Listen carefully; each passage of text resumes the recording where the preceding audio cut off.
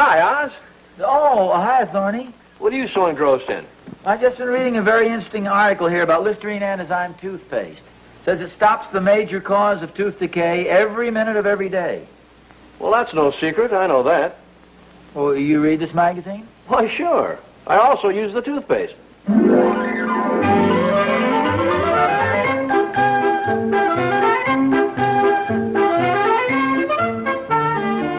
Listerine, the most widely used antiseptic in the world, and Antizyme, the first all-day anti-enzyme toothpaste, are happy to bring you a repeat performance of one of the best-liked of The Adventures of Ozzie and Harriet, starring the entire Nelson family. Here is Ozzie, who plays the part of Ozzie Nelson, and of course his lovely wife Harriet as Harriet Nelson. The older of the Nelson boys, David, appears as David Nelson, and his younger brother, the irrepressible Ricky, played by Ricky Nelson. The Nelsons' next-door neighbor, Thorny, is played by Don DeFore.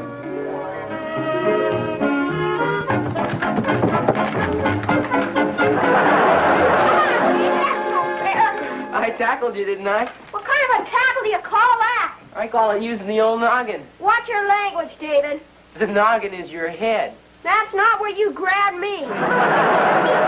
Answer the door, will you? Answer the door, he says. What am I, the doorman? You're just standing right in front of it. Is it too much trouble? You lazy or something? Do the Nelsons live here? Yes, sir. Yes, sir. There's nobody home right now, though. Well, we're from the Emporium. We got a couple of chairs we got to deliver here. This is it, Joe. Do you need any help? No, thanks, Buster. I think we can handle it all right. Do you need any help? You couldn't even lift one of those chairs. It doesn't hurt to be polite. Boy, those are sure swell-looking chairs. Yeah. I wonder how come we're getting new chairs. I don't know. I guess Mom ordered them. Now, if one of you fellows would be good enough to sign this receipt here for me. Here, I'll sign it. No, you better let me do it, Ricky. What's the matter with me? Nothing. You write very well for a boy your age. Just happens to be an important paper, that's all. You better let your big brother sign it this time. You can sign it next time. Next time. We buy so many chairs around here. Okay, thanks. Well, so long, fellas. So long. Goodbye, boys. Thanks for the chairs. Boy, these are really nice-looking chairs. I bet I could do a neat headstand in these. No acrobatics now, Ricky. These chairs are to sit in. You sound just like Pop. What's all this about? New chairs. Oh, I thought I saw the Emporium truck pull away a moment ago. They look swell, don't they, Pop? Yeah, these are real nice. I signed for them. Big man. Oh, it's funny. Your mother'd go out and buy new chairs without speaking to me about it, though. They sure look nice, though, don't they? Yeah, not only look nice, but they're mighty comfortable. They sure are, boy. Remember, you guys, no acrobatics on these. These are for sitting in. You sound just like David. Fellow looks like a convention. Oh, all right, Harry. You're just in time. Your chairs just arrived. Chairs? Well, yeah, the chairs you ordered from the Emporium. Well, there must be some mistake. They're the wrong ones? Well, I don't know anything about them. You mean you didn't order these two chairs? Well, certainly not. I wouldn't order chairs without asking you first. Well, why would they have two chairs delivered here if you didn't order them? Maybe it's a present from the Emporium. Well, I hardly think so. I don't know, Mom. I buy an awful lot of stuff down there. Maybe there's a mix-up down at the store and they have another Nelson in mind or something. You better phone them, tell them come pick them up. Do you know the number? No, I don't. It's probably in the phone book, though. Dave, would you get the book for me, please? It's on the table. Get settled in these chairs. They're so darn comfortable. Here you are, Pa. Thanks. Let's have a catch, Rick. Oh, not in the house. And don't go too far because lunch will be ready soon. Just tell them there's been some mistake. Emporium. Hello. I'd like to have the complaint department, please. Imagine that's the best. Complaints and adjustments. Oh, hello. My name is Nelson. I imagine you'd be the one to contact. A couple of large living room chairs were delivered to our house when there was nobody home. That is, only our boys were home. They let the men in. Have the chairs been damaged, sir? Oh, no. They're in perfect condition. They're very nice chairs. In fact, they're very comfortable. Dear. Pardon me. What did you say? I said get to the point. Hello, are you still there? Oh, for goodness sakes. You know, recognize you at first, Mabel. Mabel? Oh, quit kidding, Mabel. Who's that with you, Charlie? What'd she say? Well, she thinks I'm somebody else. Well, who, for goodness sake? Somebody named Hello? Joe, I think. Hello? Hello? Start all over again, please. Look, I'm not Mabel. Mabel? I'm not Joe. I'm a customer, and I have a complaint to register about 2 chairs that were delivered to our home this morning by mistake. You mean this isn't Mabel? No, it isn't. You must have a bad connection. My name is Nelson. Oh, I'm terribly sorry. I have this friend with a low voice, and she's all the time kidding. Fine. Now, what's this about the chairs, please? They were delivered to our house, but we didn't order them. Apparently, they were ordered by somebody else. What was the name again, please? Nelson. Ozzie Nelson. Oh, thank you, Mr. Nelson. I'll check this as soon as the men come in. Yeah, well, just one thing, though. The name on the receipt will be David. David Nelson. They were sent to Ozzie Nelson, but David signed them. I see. Is that R for Robert? R? Didn't you say they were ordered by R.Z. Nelson? No. They were ordered by Ozzie Nelson, not R.Z. Like in gargle. Oh, I'm terribly sorry. Now, you say the chairs were ordered by this Mr. Gargi Nelson. They were not ordered by Gargi. They were... In the first place, there's nobody in the world named Gargi Nelson. Miss, let's assume for the moment that there is such a person as Gargi Nelson. He did not order the chairs. That's what you said. They were ordered by Mr. David Nelson. No. David is the boy who signed for them. I see. Then David was at Gargi Nelson's house at the time the chairs arrived. That's right. David is my son. I'm Gargi. Now, at your convenience, would you please stop by and pick up the 2 chairs? Are you sure this isn't Mabel? Believe me, it's not Mabel. Well, okay, I'll send the truck over. But you sure sound like Mabel. Anything you say, just pick up the chairs.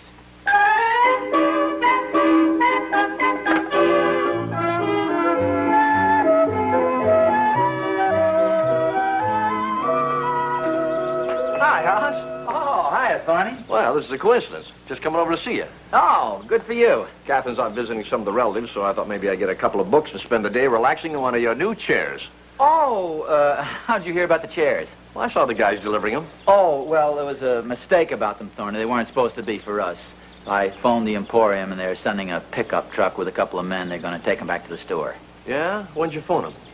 Oh, about half hour ago. Why?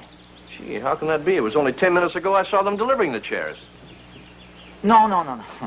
You saw the men taking the chairs from our house out to the pickup truck. Oh, maybe that was it. All I know is I saw a couple of guys picking chairs. Now, wait a minute. They were taking the chairs into your house.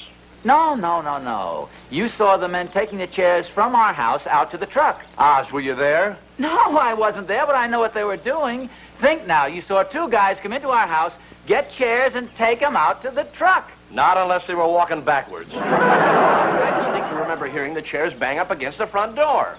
Now, they wouldn't be that careless if they were taking them back. Ozzie? Harriet, you're just in time to explain something to poor old Thorny. Yeah, well, maybe you can explain something to poor old Harriet. What? What's the matter? Why did the store send us 2 more chairs? They did send us 2 more chairs? Well, for goodness sakes, you heard me talking on the phone with the girl, and she promised to send the truck right over. Well, she sent the truck right over, all right, with 2 more chairs. How do you like that? Well, I explained the whole thing very carefully to her on the phone. You heard me, Harriet? All I know is I just walked into the living room, and we now have a total of 4 new chairs. Straight. Well, wait a minute, Oz. Where are you going? I'm going to go in and phone the Emporium and straighten this girl out. What girl? Well, you know, Mabel.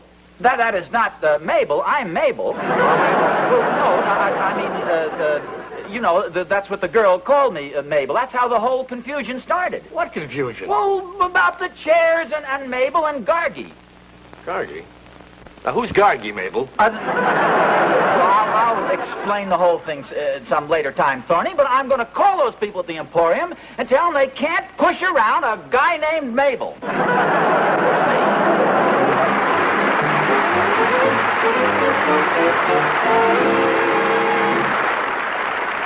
You've read about it in your favorite magazines. An exciting new scientific discovery developed in a great university laboratory.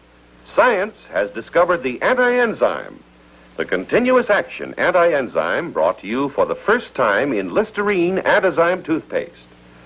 Now you and your children can give your teeth a new kind of protection that was never before possible. Pure white Listerine Antizyme toothpaste contains an exclusive anti-enzyme ingredient that brushes onto tooth surfaces and stays there, protecting the enamel of your teeth against harmful decay acids every minute of every day, 12 to 24 hours after each brushing. This was proved for 9 out of every 10 people tested. Other types of toothpaste, regular, ammoniated, or chlorophyll, can protect for only a few minutes. Listerine Antizyme toothpaste stops the major cause of tooth decay every minute of every day.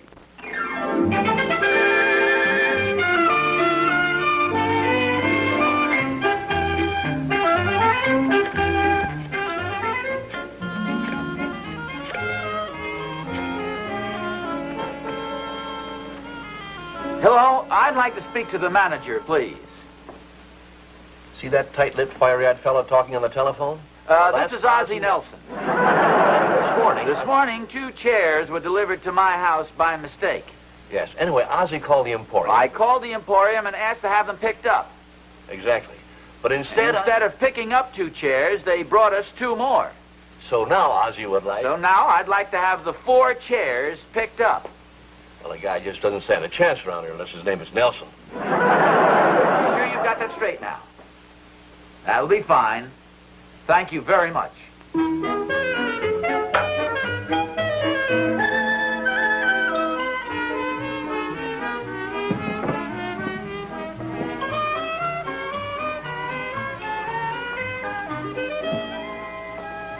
Wait a minute, what's going on here? Oh, hi, Pop. You're just in time to watch me do a backflip. Now, wait a minute, these aren't our chairs. Well, we're not hurting him any, Pop. Well, Ricky just said he was going to do a backflip. Yeah, but I just bounce off these new ones. I land on this old stuff. Look, I don't care where you bounce and where you land. These aren't our chairs, and they're brand new. Now, no acrobatics of any kind. Golly, what good are new chairs then? Well, Webster defines a chair as something to sit in. He probably couldn't do a backflip. Try this one trick, Pop. Well, okay, just this once now. And be careful. And don't break your neck. Hey, that's real good, Rick. Now, no more. That's it. David. Come on, now, these chairs aren't for acrobatics, David. Gee, I'm not hurting the chairs, Pop. Well, I mean, you're doing a handstand on them. Besides, if you're going to do a handstand on a chair, you're not supposed to put your hands on the opposite arms. The way we used to do it was to put one hand up here on the back of the chair and then this hand on the arm. It's a little more spectacular. Gee, I didn't know you could do a handstand, Pop. Well, I haven't done it in quite some time, but I think maybe I could still do it. We used to give it the...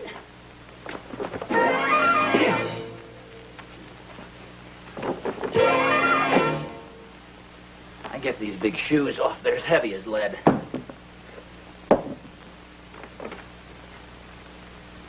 You better take off your pants, Pop. You got a lot of lead in them. Maybe you guys gave me a little boost here, huh?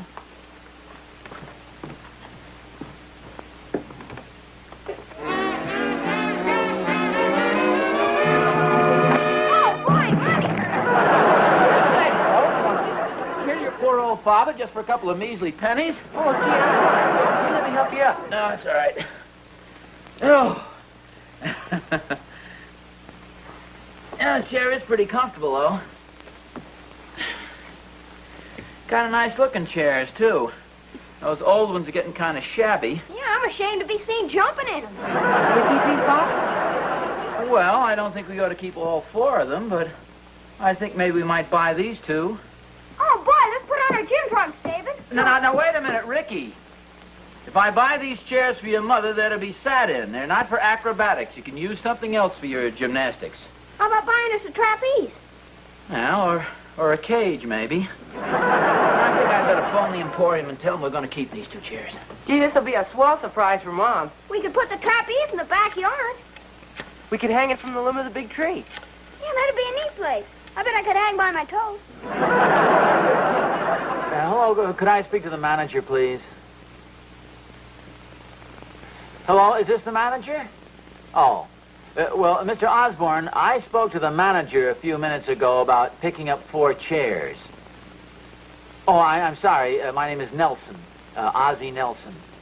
And this morning, 2 chairs were delivered to my house by mistake, and I called to have them taken back, but instead of picking up 2 chairs, the men brought us 2 more. And then I called the manager and asked him to send somebody out to pick up the 4 chairs. And now I decided that we'd like 2 new chairs.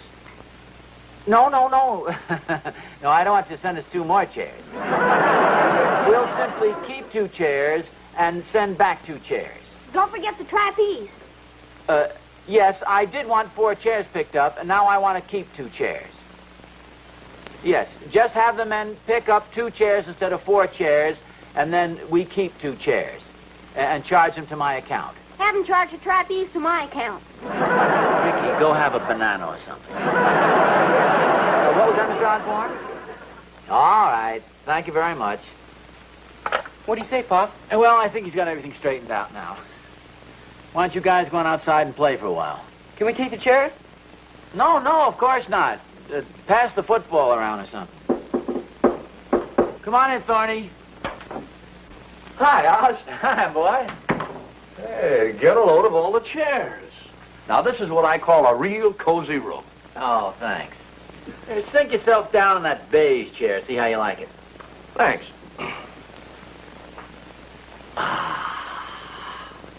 What's the verdict? Oz, in my 30 years of professional loafing, I've never been in a more comfortable chair. Yeah, we kind of like it. Oh, it's wonderful. Don't forget to call me for dinner. Yeah, I'm going to buy those 2 chairs for Harriet. It's sort of a surprise. What are you going to do with the old chairs? Haven't thought much about it. Guess I'll trade them in. Trade them in? Well, they wouldn't make it worth your while. Now, I have a better idea. Why don't you donate them to the men's lounge at the bowling alley? You mean at Monahan's? Well, sure. You're always saying how nice it would be to have a comfortable place to sit while we're waiting for an alley. Well, I'd better ask Harriet first. What for? Well, she may object. Well, then why ask her? Oh, I'm sure she wouldn't care. After all, it's for a good cause. Oh, certainly. Then you'll tell Monahan to come pick them up, huh? Yeah, okay, Oz. Thorny, wait a minute. I think I'll walk down as far as the drugstore with you. Well, fine. Well, I'll just put my shoes on and get my coat.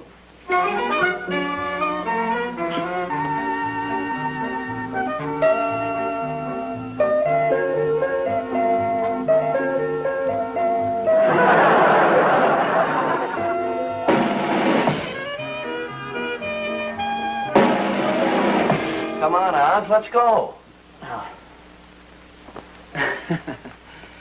No, Thorny, I used to be a pretty good acrobat when I was a kid. Well, goody for you.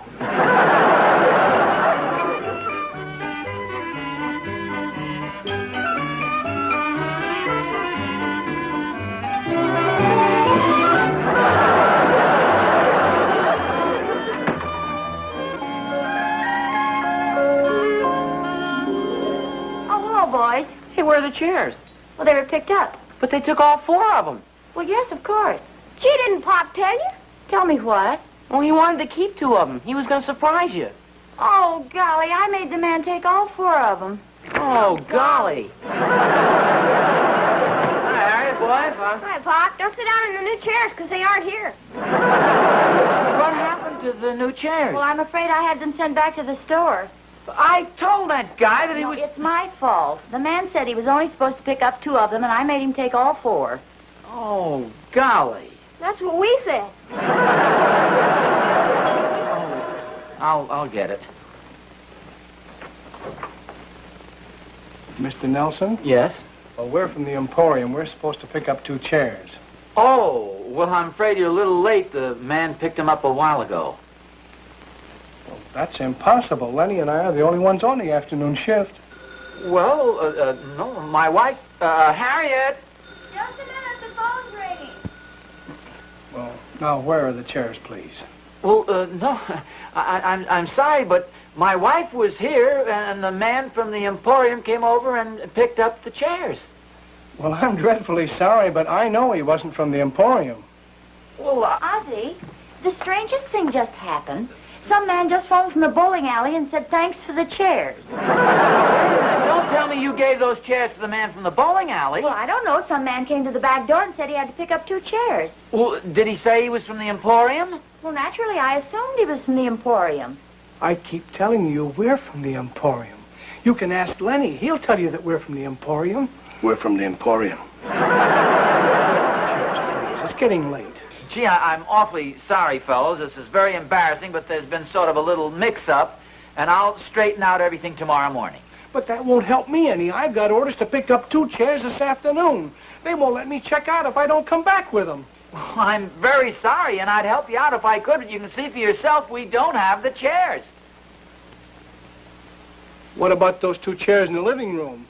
Those are our old chairs. Those are not the chairs that's supposed to go back to the Emporium. The slip just says 2 chairs. They won't let me go home if I don't bring back 2 chairs.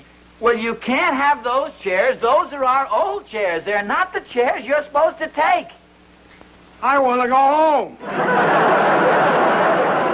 Ozzie, why don't you let him take the old chairs and we can settle the whole thing in the morning?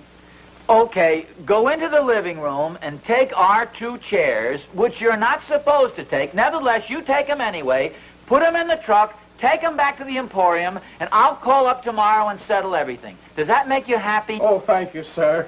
And thank you, lady. Oh, I'm sorry. I hate to impose on you, but Lenny has a very bad back. I want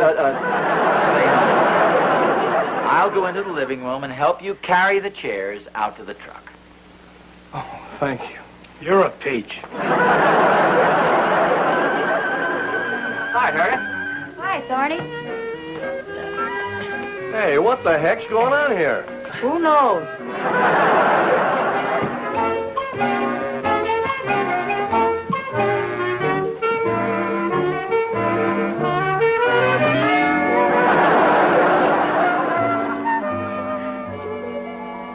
Are those the fellows from the bowling alley? No, they aren't, Thorny. This is all pretty confusing. They're the men from the Emporium.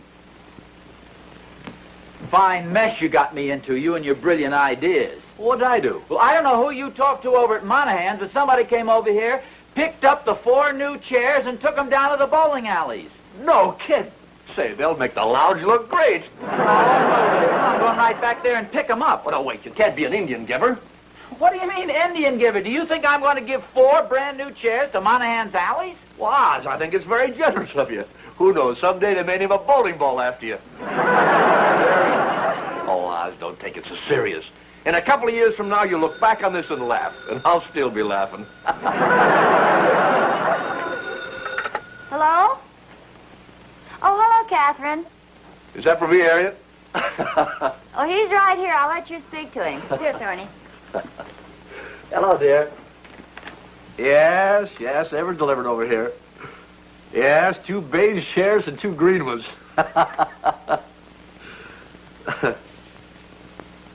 What's that? They were for us. Oz, would you care to speak to my wife? No, thanks. Harriet? Not me. Look, dear, I'll call you right back. Oh, Oz, this is terrible. Those chairs were for us. Catherine had them delivered here so she could break the news to me gradually. You mean Catherine bought all 4 of the chairs? Well, no, she just wanted to see which chairs looked best in her living room. Oz, we got to get those chairs back from the bowling alley. Well, Thorny, you don't want me to be an Indian giver? Well, after all, they're liable to take my name off that bowling ball. Ozzie, Thorny's serious. All right, come on, Thorny. I'll go down the bowling alley with you and get the chairs. Right now? Right now. Come on. Bless you, Oz. All right, will you call the Emporium and tell them what happened? Smokes. Hey, they're stopping in front of your house. Harriet, I don't care what their orders are. I don't care if they can't go home. They're not going to take it. Not going to take what? Look out that window.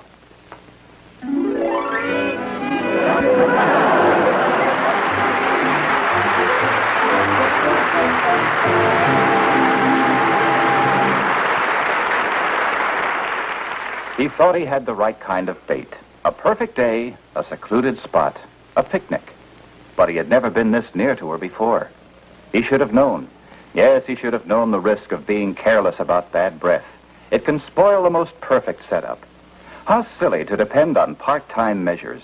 He thought toothpaste would do the job. If he had only known what he knows now. By actual clinical tests, Listerine antiseptic stopped bad breath 4 times better than toothpaste. The most common cause of bad breath is germs, and you can't brush germs away, except temporarily. Listerine kills germs by millions, on your teeth, in your mouth, on throat surfaces. Listerine stops bad breath instantly, usually for hours on end. Gargle Listerine regularly, every morning, every night, before every date. You can count on it. Listerine keeps breath sweeter longer because Listerine antiseptic stops bad breath 4 times better than toothpaste.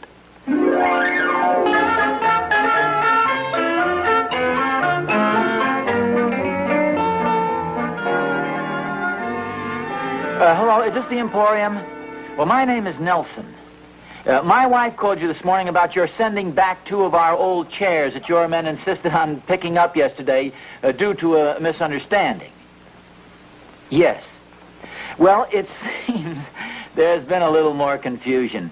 See, instead of sending our old chairs back, your men picked up our dining room chairs. Yeah, it's a rather an awful...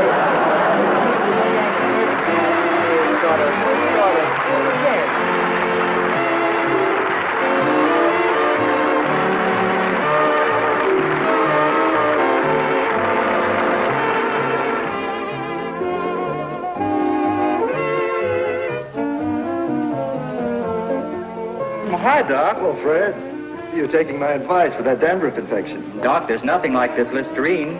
Why, it's less than a week, and look. Not a flake, not an itch. Keep it up, Fred.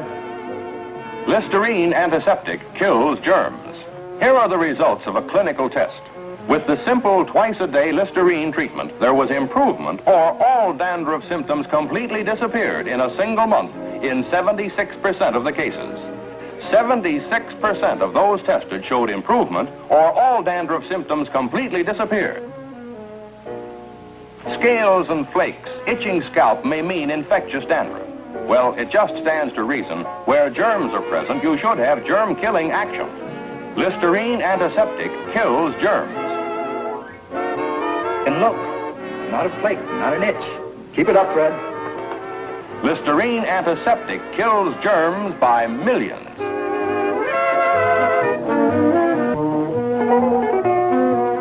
The voice on the telephone was Lorene Tuttle. The delivery men were played by Dick Ryan, Rick Sullivan, Ralph Peters, and Henry Kolke. This is Vern Smith speaking.